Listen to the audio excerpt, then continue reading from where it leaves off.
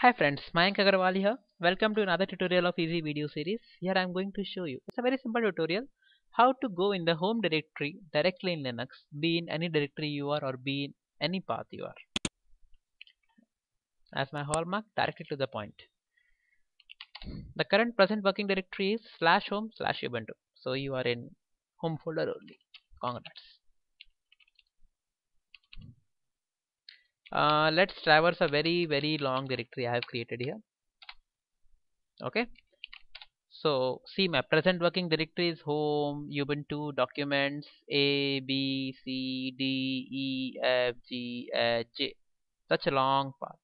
One method to come in the home folder is cd dot dot cd space dot dot cd space dot dot cd space dot dot. Okay. So that is not worth.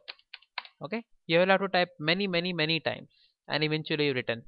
The smallest and the sweetest method is just type cd and press confirmation again. We are in such a long directory. See, very big name. Just type cd, enter, and now see, you are done. Again, let's traverse to the very long directory. Okay, there is another method, cd space the tilde sign, I should say, or whatever you say. That is generally left of the one on the keypad, and press a back forward slash. This is a shortcut for a home folder. Again, you see pwd. It's a home folder again.